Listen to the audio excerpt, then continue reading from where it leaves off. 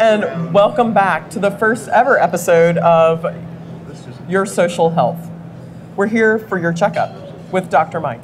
Dr. Mike, I have the prescription you need. Is it more Twitter? It's more everything. It's more Twitter, it's more LinkedIn, it's find your followers. All right, well, we're seriously talking to people today about, a lot of people ask, how do I become more whatever? They want to become more active, they want to become more influential. It's always more something. Rarely is it less. So what are some of the tips that you give people on how to evaluate themselves as a professional online? Okay, so I'd say the first tip is going to be, don't hide behind a corporate veil. Be out there. So many people want to start up mini corporate handles and have 1,000 different handles for one company or one organization.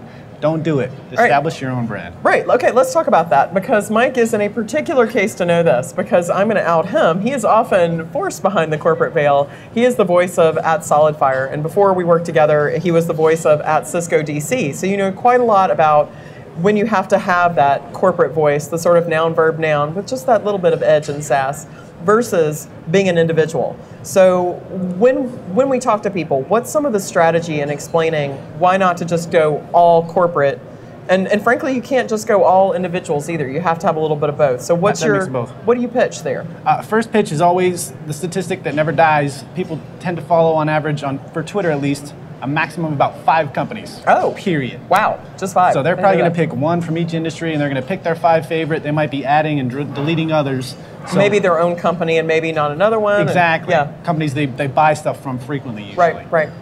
So I'd say, the maximum people is 5. People will follow thousands of individuals because people like to connect with other people. That's why they're being social, not just to be marketed to, which is what a lot of corporate handles are used for. Right. So whenever somebody asks you, is it a good idea if I make a new corporate handle for blah? And I would say, I know this answer. No. You have your own handle. Don't make another one. You don't need a separate work handle and a personal handle. Combine them into one. Be a professional.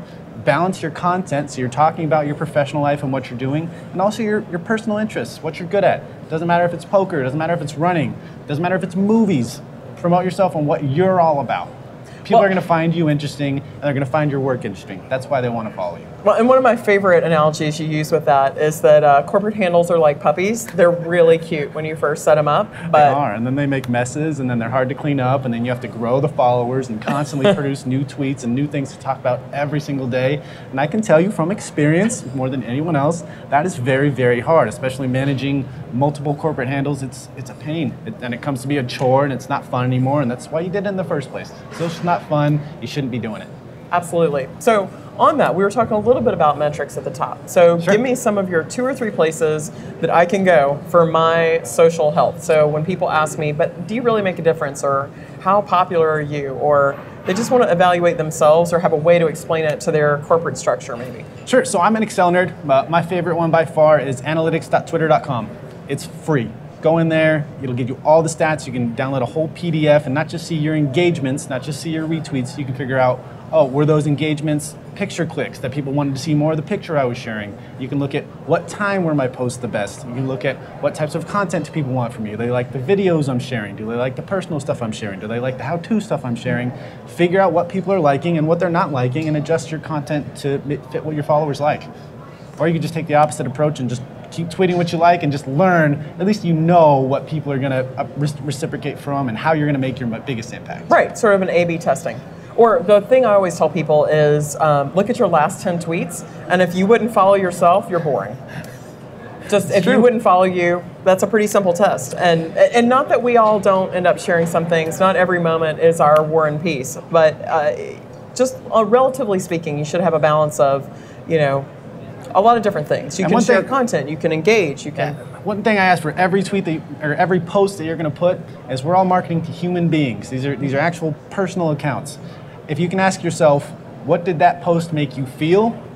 And you can say, it made me feel this emotion, it was great. That's what you should be doing. You should try to drive an action, whether it's driving to a website, getting people to just be entertained, inspire that emotion, and success will follow. Wait, and I love the other one when I have had somebody say to me once, I've had a Twitter account for 6 months and I haven't sent a single personal tweet. And I was like, wow, you must be fun at dinner parties. Because I don't think it's, when people talk about their social health or being a professional Yeah, they on feel the social, need to be only professional and only prim and proper and all that kind of stuff, and that's not what social's about. You need to let loose, be yourself, be interesting, and don't just be a corporate mouth, as some people like to say. Yeah, absolutely. Well, we can have the fight about prescribed tweets another time. But what are some of the other tools? Like, let's talk about LinkedIn. So that's the other one I know people look at and go, okay, I'm comfortable there. How can they assess their health? How can they get more engaged? Right in the middle, LinkedIn built-in analytics. You don't need any special tools. You don't need any subscriptions or anything else. Just go right to your LinkedIn profile. You can see who's looking at your blog. You can see how many people have clicked on it. There's all that analytics is all right in there. You just have to dive in.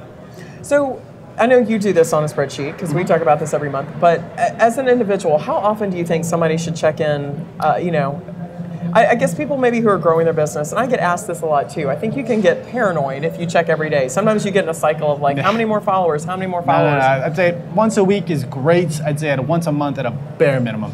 Whatever you got to do at the beginning of every month, set some time on your calendar and just crank through, look at all the analytics, see what did great so it can inspire you for the next month to come. I like that. So any other tips you've got for our audience? And let's see. Just post more. Don't be scared. Like I said, a lot of people are so scared. I don't know what to tweet. Yes, you do. You talk to people every day. Tweet something you talk to a friend about. Well, I'll ask you, because obviously I follow Mike both professionally and socially. What are some of the things that you like to engage, or what has surprised you? Things that you share and conversations you've engaged in that you're surprised have taken a life of their own? I'd say the ones that take the life of their own are from the corporate handle.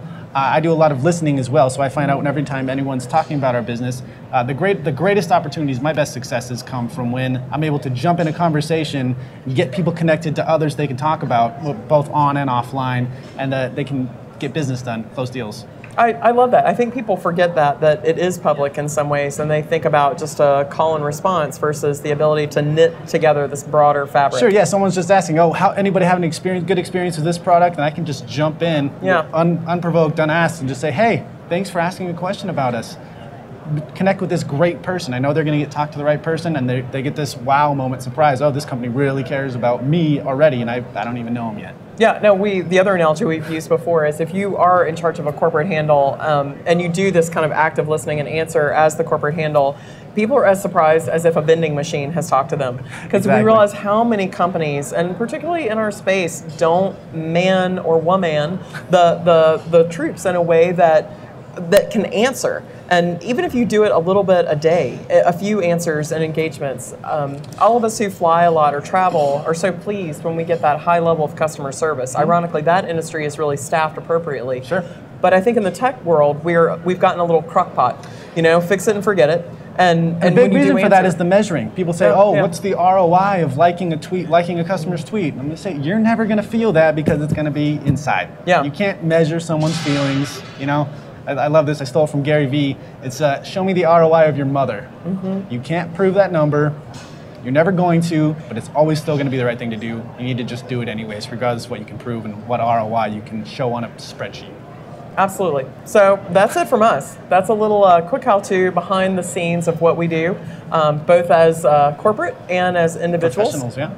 Yeah. Until next time. Thanks for watching. One and only Mike T. Any other questions? DM me. Happy to talk back to you.